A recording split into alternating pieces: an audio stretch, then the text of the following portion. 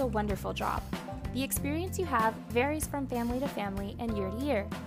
This is RAINEY from Oh So Simply, and I've been nannying for 7 years and love almost every second of it. This last year in particular has been amazing. I've worked with a fantastic set of families and their kiddos. I've found, however, that many people are hesitant to become a nanny. Why? Here's what I've been told.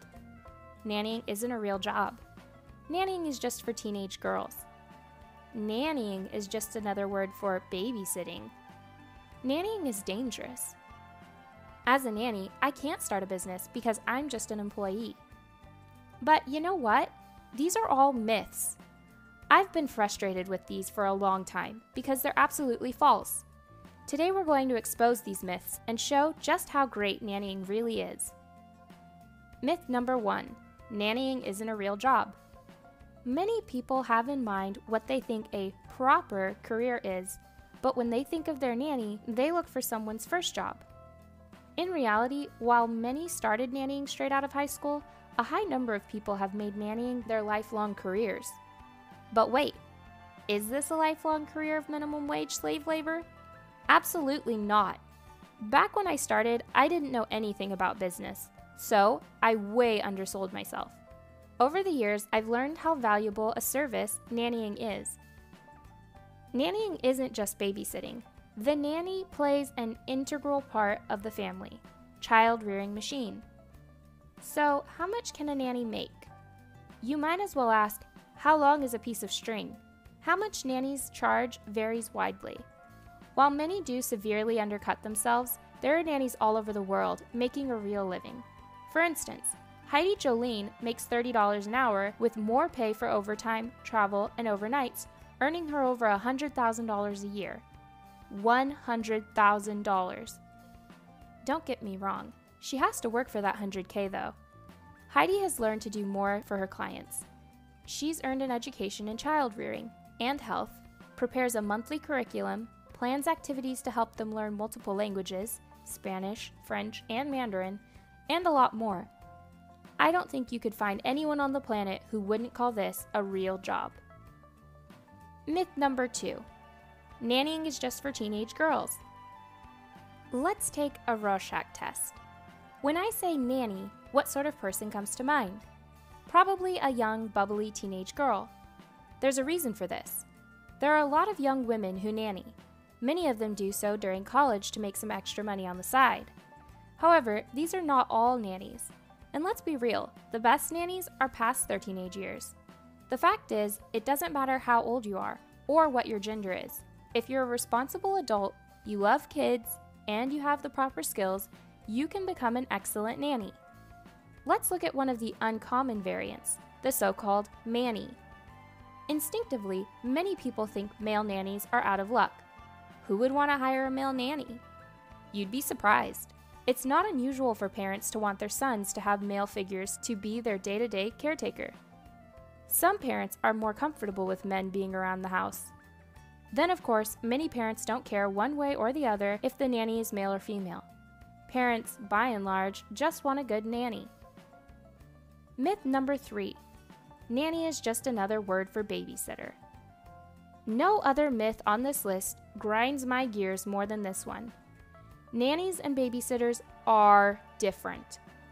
I'm not trying to say anything to belittle the babysitters out there. The function of a babysitter and a nanny are different. One is not better than the other, but there are distinct differences that are important to understand.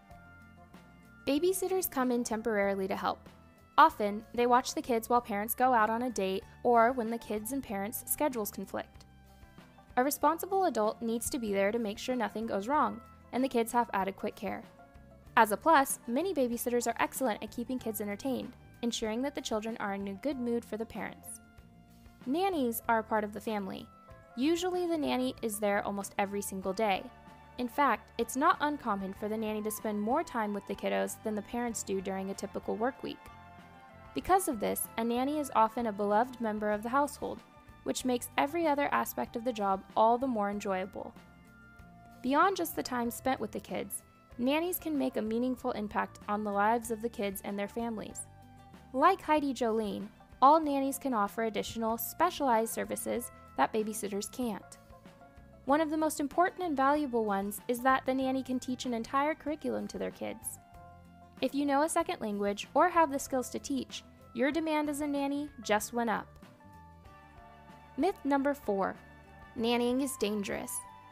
How scary does it sound to work in someone else's house with strangers?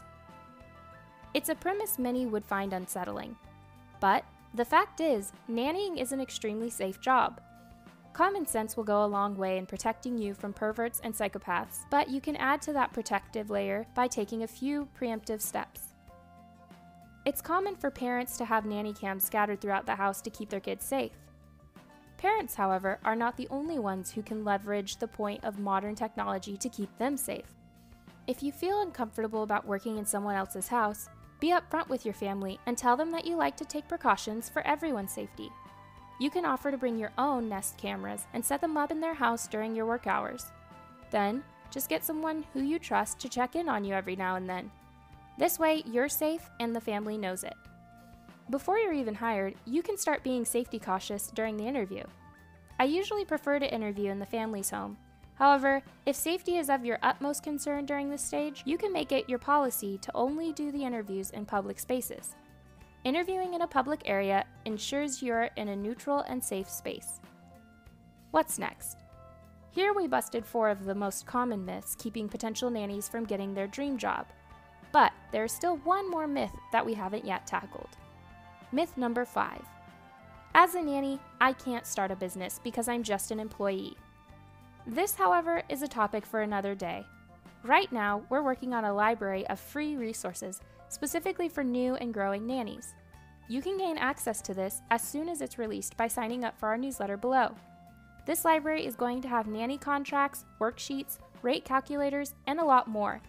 Go ahead and sign up below to gain access.